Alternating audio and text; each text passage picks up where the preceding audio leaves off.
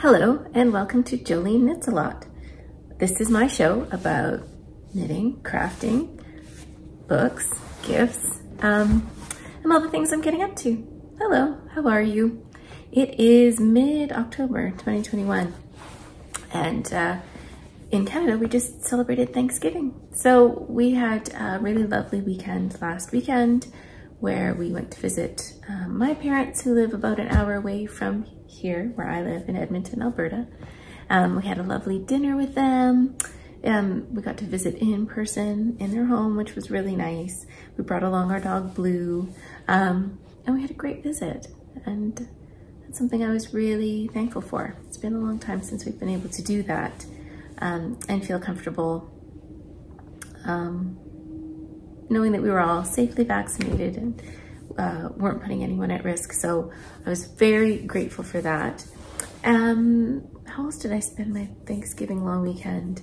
Driving my kid around to dancing and soccer practice and crafting.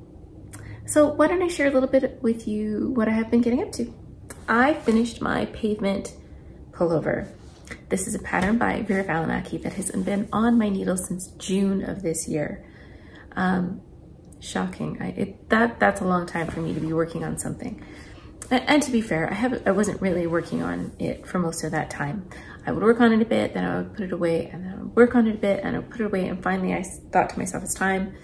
I could use a new little pullover. And so it's finished, yay! You can see the sleeves are kind of a 3/4 or slightly longer than elbow length. I love it. I love the color. This is yarn by Cedar House Yarn. I will put the correct yarn right here.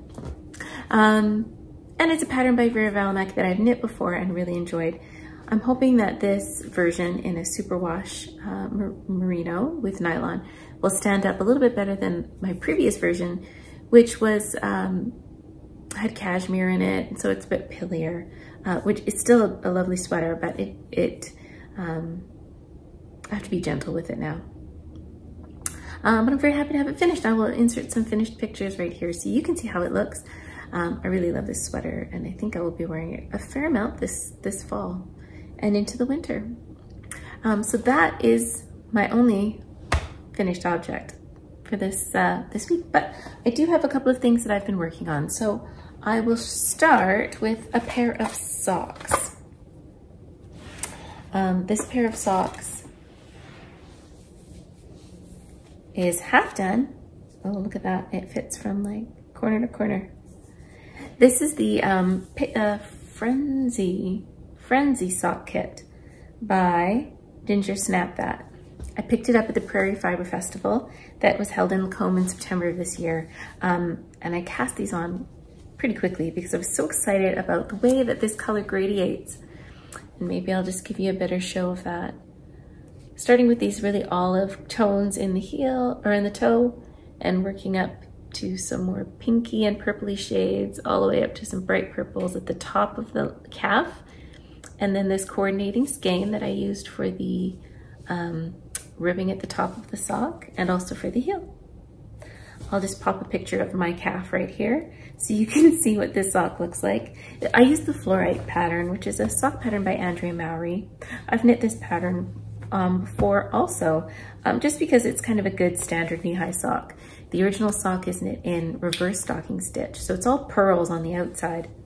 And I chose to just do it in the reverse, so it's stocking stitch on the outside. However, as I was knitting it, I was like, I should have just knit these the normal or the usual way, because look at this is the reverse stockinette side, and I think it's also beautiful the way that the purl stitches show the color. So I'm thinking I might try and get another pair or another set of this Frenzy sock yarn. There is an event, hopefully that will be held in November next month in Edmonton called the Edmonton Fiber Frolic. It is held on, well, the in-person shopping event is held on November 13th. It's a Saturday. And I bought tickets so I can go with my friend. And so if Ginger Snap That is there, I'm hoping they will be there. I might see if they have somewhere this yarn so I could try a reverse stockinette stitch version of these socks. I really fell in love with this hydrangea colorway. It's just, the colors I thought were really lovely. And I have cast on the second sock. I started out using Magic Loop Method for the toe. And then after I finished the toe, I just switched to DPNs because I find I'm faster with DPN and I don't have to think as much. So I have this much of the toe and foot started, and I'll be just working on these sort of when I have a few minutes. I like having a stockinette pattern on the go, just for mindless knitting, and socks are nice and small and portable. And that is all of the sort of everyday knitting that I have. However, I have started gift knitting. And that leads us nicely into our next section, which is called Joline Gifts A Lot.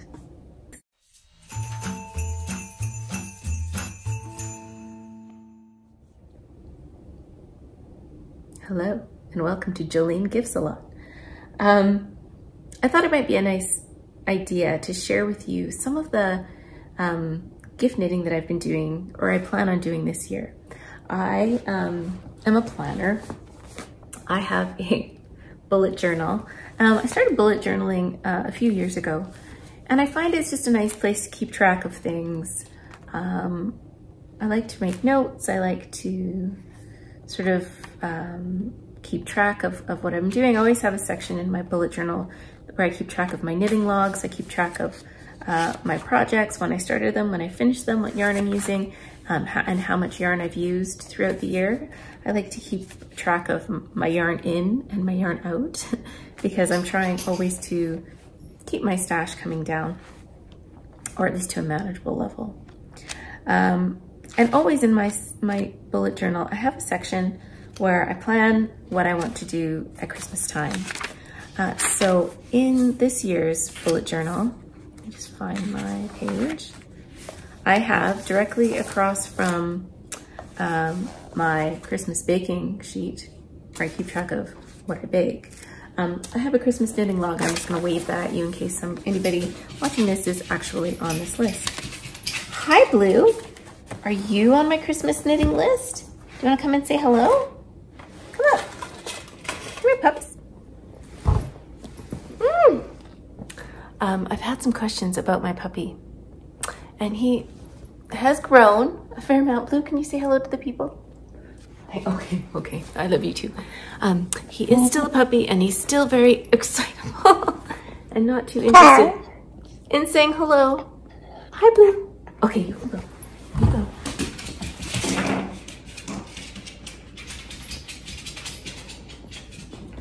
Back to our regularly scheduled programming. Thanks, Blue. So the reason I showed you my bullet journal is because I like to plan out at about this time of year what I want to knit as gifts for the people in my life, to make sure that I have time and a schedule. I like to make sure that I have the time to finish the projects that I want to do so that I'm not super rushed at the end. And so I do have a few things that I want to knit this month for the month of October. And then I have a few things planned for November and December. So I just sort of make sure that I have the materials I need, the patterns I need, and everything ready so that I can just move quickly from one pattern to the next. Usually when I knit gifts, they tend to be smaller things. So that makes them a little bit more manageable. And the gift that I have on my needles right now is something I talked about last time. It's from the book Moon and Turtle that was recently published by Pom Pom Quarterly, and it is the Looski hood. This is like a neck warmer hood with an optional face warmer, which I may or may not knit. And I just thought it would be a great thing to have for us as we walk the dog or if we go skiing. So I cast one on for my husband. This is the largest size. And I am using Malabrigo Rios. It's the same yarn I used for his scarf that I just finished, I think in the last episode. This is the Cosmos colorway. And as you can see, it's just right now a tube. It's cast on using a provisional cast on. And then you knit a few rows and you do a hem. So you end up picking up the stitches from the back side and working them with the right side stitches to get that hem. And then now I'm just knitting in a tube straight up until I reach sort of some stitches that I will bind off for the face opening, and then I'll create the rest of the hood. It's going really quickly and I'm really happy with it. I'm happy that it will also match his scarf, so he could wear them both or one or the other. This will keep his head warm, I hope, while we're walking the dog. And I have, so I did end up buying another skein of this Malabrigo Rios in the Cosmos colorway. And I am right now just using helical knitting to blend those two skeins together, the part skein I had left over from the scarf, as well as the new skein that I have. And then I also have a half skein of the cowboy left over. So this for sure I will be using for the drawstring for around the face opening. And I may or may not add the optional face warmer. My plan is to knit up the hood first and kind of try it on myself and see what that is like, and then decide whether or not I want to do the face warmer. The face warmer starts at the bottom of this hem and goes up to cover your face while you're wearing this hood, so it might be a little extra, like it might be almost too much. So I think what I'm going to do is just make the hood for now, do the drawstring, and then get him to test it out a bit and see if it actually needs the face warmer or not. We'll see. However, I feel like I've made good progress on this first gift. I started it as soon as I finished this sweater, and it's coming along nicely, and I should have it finished rather soon. So the next project I have for gift knitting scheduled for this month is a pair of socks. Now, I think I showed you a couple pairs of socks in my last episode of Joline Knits A Lot, and I'm planning on making the little boxes socks. I'll pop a picture up here. These are some cute little shorty socks that use color work to create, I think, what will be a very cozy sock. It uses 3 different colors, and I have an assortment of yarn that I'd like to show you. So the yarn that I have to play with for these little boxes, socks, is all Exmoor Sock by John Arbin. Here's one in the skein still. And it comes in great colors. You don't need very much for these socks. I have this beautiful green color, just super bright and exciting, that I think I will pair with this sort of almost eggplanty purple, and maybe this bright pink for one set of socks. The other set of socks, I would like to use this beautiful bright blue color with this gold and possibly the hot pink again. What do you think? I think that's what I'm planning to do. I'm gonna see how much yarn each of the socks actually uses. I don't think it's very much. I have other bits and bobs of sock yarn lying around, but I think this will be a great way to use some of this leftover yarn that I used for my mom's flea cardigan. So all I have to do is wind up this one skein of yarn and I'll have lots of colors to choose from. Oh, I kind of like these two together now. What do you think of these two and purple? Oh, how am I gonna decide? Could be a toss-up, or I could be making lots of different pairs of socks, which should be fine. Shorty socks go super fast. Anyway, so my next gift on the needles will be some little boxes socks for probably my daughters and possibly myself. And that is my gift knitting planning for right now.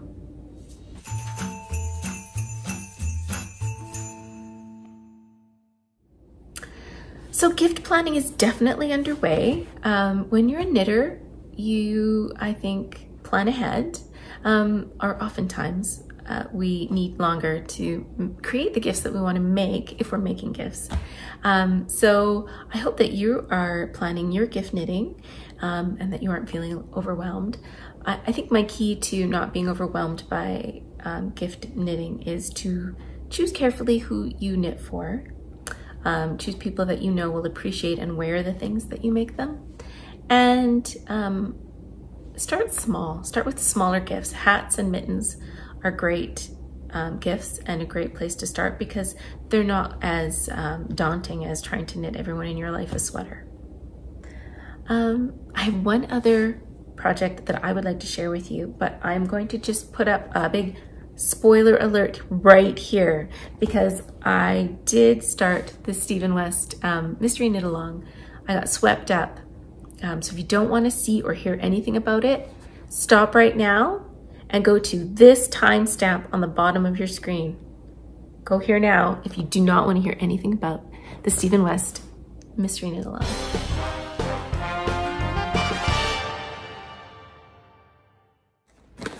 So I caved, I totally caved. And you know what? I kind of knew I was gonna cave. And as with a lot of other people I'm hearing, is that they were excited about the idea of a new project. The mystery of getting a clue every week, of knitting along with a bunch of other knitters who are knitting the same thing at the same time with different colors and choosing your colors and enjoying watching other people choose their colors. So I got swept up, and as soon as that first clue dropped, I was like super excited to cast on. And in fact, there is a new clue out now, and I'm holding off until I talk to you before I cast on the new clue. Let me talk to you a little bit about it. Stephen West, I have to say, has mastered the knit along. He creates patterns that are exciting to knit. He often uses small sections with differing techniques to keep you interested and engaged and using your yarns in different and unexpected ways. The other thing that I noticed about this knit along, which I haven't seen before, but I haven't actually participated in one of his mystery knit alongs for a couple of years now, but Stephen has put out a video that walks you through every step of this pattern. If you are picking up stitches, he shows you exactly where to pick them up and talks you through it like a friend. He shows you techniques. He makes it very approachable. And I think that if you were at all unsure that you may not be able to have the techniques to knit a mystery knit along, I would encourage you that if you were an adventurous knitter, adventurous beginner, or an intermediate knitter, he walks you through so many steps of the pattern that you would likely have the skills you need to make this pattern successfully. So I'm going to now show you clue 1. And by now there's lots of spoilers out. But clue 1 starts with a tiny little cast on. It's like an I-cord cast on that you might see for a lot of crescent shawls, and you work this tiny little section. And then all of a sudden you cast on a bunch of I-cord stitches along an edge and start working these really interesting wedges. They're just short row wedges worked in stocking stitch and garters, or in reverse stocking stitch actually. And it creates this really beautiful halo. I chose a dark color to frame all my other ones. But in Stephen's sample, he uses a light one and they're equally beautiful. The next section was some V's, which are just using slip stitches to create this really pretty slip V pattern. And then the last section, which I thought I would be able to knit very quickly because the instructions were very short, ended up taking me quite a long time. And that's these, a whole row of these I-cord loops. And each section is a different technique. Each section is a different stitch pattern or color palette. And I'm really, really enjoying it, but I'm also really, really enjoying the colors that I chose. These are all yarns I picked up at the Prairie Fiber Festival. They are from Sassy Strings, and she's still got yarn in her shop, so I would encourage you to check her out. I'll put a link in the show notes below. So this is clue 1. Clue 2 apparently has more knitting, so it could be taking me a while. But I'm excited to get going on it. And as soon as the clue drops, I drop everything, all of my other knitting, and only knit on this. And I have to say, it has really allowed me to find some joy in my knitting, some excitement in my knitting, because I don't know what I'm making, but I'm excited to see each week what Stephen comes up with. And I would really encourage you to take part if you can, or if not, just watch vicariously other people's spoiler alerts. People knit these clues so quickly, some of them. It's fun to see how quickly people are knitting up the clues, and B, the color choices that they're making. So it's really interesting. So that is my Stephen West Shawlography Mystery Knit Along.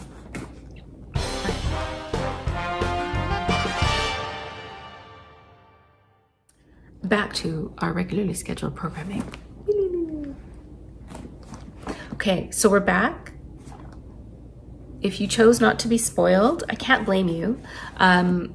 I'm trying my best to not look at any spoiler pictures until I have worked my way through the clue. And if you don't want to be spoiled about what this pattern looks like, I can't blame you. But you have a very strong reserve because I find it very difficult to stay away from the spoilers for sure. That's my Stephen West Mystery Knit Along. And finally today, I wanted to talk to you a little bit about some books. So welcome to Joline Reads A Lot.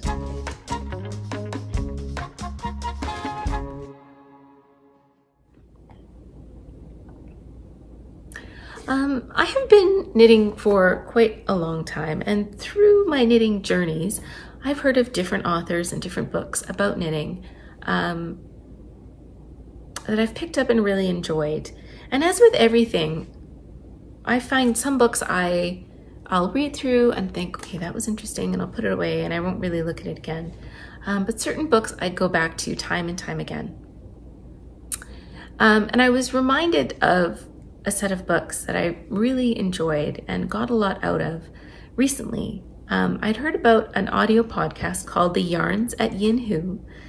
I will type that here so that it makes sense to you. And I will link this podcast in the show notes below. The Yarns at Yin Hu did a series of interviews with an academic named Dr. Lily Marsh, who did a PhD on Elizabeth Zimmerman. Elizabeth Zimmerman is a fairly well-known knitter. She was born in Britain, lived in Germany for a while, and then moved to America with her husband, where she and he started a family, and she established herself as a very knowledgeable knitter as well as an entrepreneur. She began writing knitting patterns in a different way than patterns were written previously. She also championed the idea of patterns as intellectual property, and that they belonged to the knitter and not the publication that ordered them, and that a pattern as intellectual property had value. She was an amazing teacher. She taught many knitters how to knit through her shows on PBS. She was a very interesting woman with a great sense of humor. And she, I think, liked to stir the pot a bit. She would throw out ideas and let people argue over them about what was the best way to do this or that increase or this or that cast on.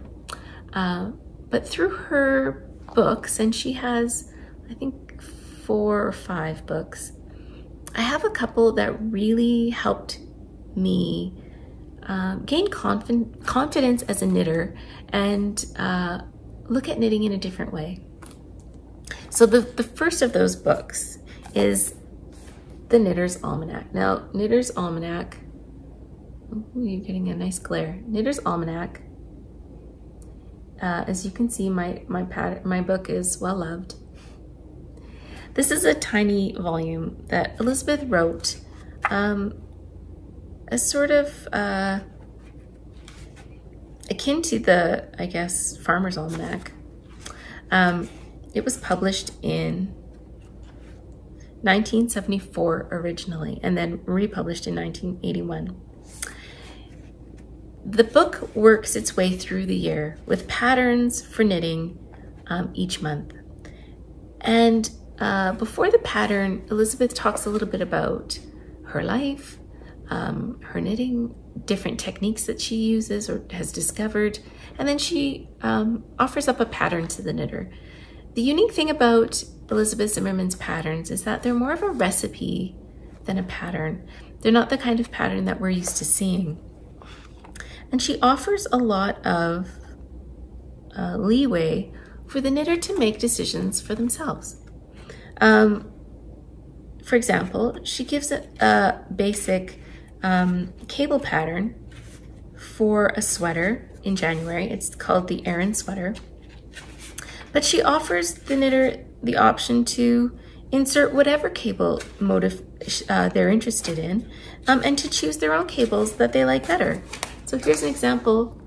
There's a picture of her Aran sweater, and she just talks you through how to create it for yourself, and how to adjust this for size and gauge, how to measure gauge, giving a lot of ownership to the knitter to make decisions for themselves.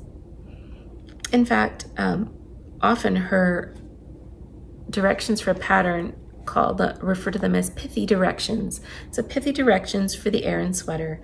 And she just gives very, very basic sort of instructions to get you going on your own, giving you the freedom and the leeway to create the pattern that you want. So all throughout this book, you'll find patterns for pretty little things that you never knew you needed. A great example is the February baby sweater. The February baby sweater has been knit thousands of times by knitters over the years, which I think speaks a lot to its timelessness and the beauty of the instructions. And I just love the stories that she tells all throughout the book. It's honestly a lot like knitting with a friend, and I often pick this book up and read the stories to myself. And it's like visiting a friend. In May, there's Mittens for May, where she has some color work and some striped. And she just makes all of these projects very, very approachable. So if you are a knitter who is wanting to learn a little bit more and enjoy a book at the same time, Knitter's Almanac is an amazing volume. I have knit many, many of the patterns. This is where you'll find a direction for the pie shawl, a round shawl that Elizabeth Zimmerman established a recipe for, and so many knitters have embraced and made their own. So the Knitter's Almanac is one of my favorite knitting books. And if you have read the Knitter's Almanac and really enjoyed it, I might recommend then that you try out The Opinionated Knitter, which I think is a great title. The Opinionated Knitter is a collection of newsletters that Elizabeth Zimmerman would send out to her customers or to subscribers. And each volume includes some thoughts, often funny thoughts, and a pattern. Well, the very first leaflet, as she refers to them, that came out provides you with the directions for a Farrell sweater. You can use whatever yarns you like, whatever patterns you like, although she does provide you with some that she used, and some very basic instructions on how to create a sweater that will fit you. It's the very beginning of her percentage system. You don't need an actual pattern. If you have some basic knitting skills like figuring out gauge and measuring for the size of sweater you want, you could use her number system to create the sweater that you like with the yarn that you like. And that's part of what I really love about Elizabeth Zimmermann, is her way of making knitting accessible to anyone. You don't need to have fancy pattern books. You just have to have a little bit of gumption and a little bit of willingness to apply your mind to calculating some numbers, and you're off to the races. And then she takes her percentage system and creates different types of sweaters. Again, using cables and color work and allowing the knitter to choose their own style of sweater. Some of the very famous sweaters that she has included in this book are the Tomton sweater, which is a garter stitch sweater. Again, very approachable. And then a number of different hats, socks, baby items, and comments on how to make them your own. So if you are, again, if you're interested in sort of expanding yourself or taking more ownership of your knitting, I would recommend The Knitter's Almanac and The Opinionated Knitter by Elizabeth Zimmermann. Having listened to those podcasts about Elizabeth Zimmermann, they finished their podcast by asking the interviewer and the interviewee, asking each other who was instrumental in inspiring you to be a creator or a maker or a crafter, or however you want to think of yourself. And that got me thinking. Certainly Elizabeth Zimmermann was an inspiration. Once I had sort of established some basic knitting skills and had sort of walked down that path a little bit, I had learned a few things. But who originally inspired me to be a creator? For me, I think that was my grandmother and my mother too. But my grandmother was a very, very skilled woman. She went to school to grade 8, I think, because after that, there was no high school where she lived, and she was needed to help out on the farm. So she wasn't able to pursue academics, but that didn't mean that she wasn't a very wise and knowledgeable woman. She was an amazing gardener, and she baked. If she went into town and found something at the bakery that she thought looked interesting, she would come home and create her own version of that. And I remember as a child visiting my bobbin, she had made this blueberry sort of braided pastry, and she said, well, I saw it in town and I thought I'd try it myself. And this was her version. And I thought to myself, how wonderful to be able to look at something and create it out of your own head, out of your own experience, out of your own ideas. And then as I grew older, I watched her do various different needle crafts. She taught me how to crochet. I was never a very good crocheter, but she taught me to appreciate the work of your hands and to value that, because she valued that. When I was older, I learned how to knit from my sister-in-law, actually. When I was an adult, I was about 20, 21, and my sister-in-law taught me how to knit. And then soon after she taught me, I was a knitter. I knit everywhere. I took my knitting with me. I gifted my knitting to various people. And my Baba used to say to me, you are a knitter. And you could hear the capital K in that. And I think she saw in me that same desire to make things with your hands, and the value of the things that you make with your hands. I know she, when she learned to knit after I learned to knit, and she would practice, I think, by herself. She said, she would tell me that she never was as skilled a knitter as I was. And I don't know if that's because she didn't want to show me the things that she knitted, or she appreciated the things that I knitted for her. But she was certainly an inspiration to me in believing in myself, that I could make things out of my own head, out of my own ideas, and also to value the things that you make. That homemade is not a bad word, that the things that you make are valuable and beautiful. So she was certainly one of my inspirations. Who inspires you?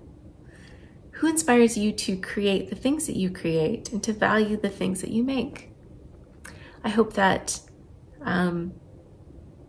meeting here, talking together, helps you feel pride in the things that you make and the work of your hands, that you wear your knits with pride. And I thank you. I thank you for joining me every couple of weeks for a little talk about something that is not small. It is not trifling. It is not just a hobby. Knitting it's important. It's an important skill. It's an important art. And it's something we should be proud of.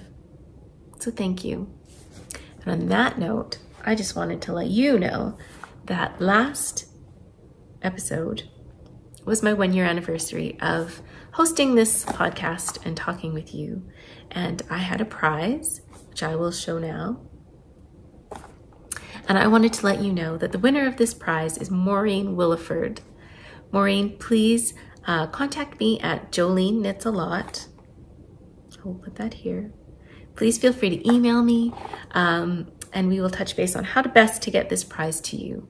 I thank all of you for joining me every couple of weeks for talking about crafting and taking time for us, to talk to other makers, to share our passion and our crafts.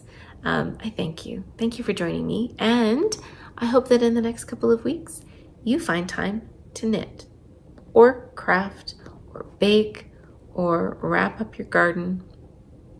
Make a list of Christmas gifts that you want to make in the next little while. Christmas is coming. It's time to plan. I know I plan on tackling Clue 2 of the Shawlography Stephen West Make-Along and knitting a lot. Bye.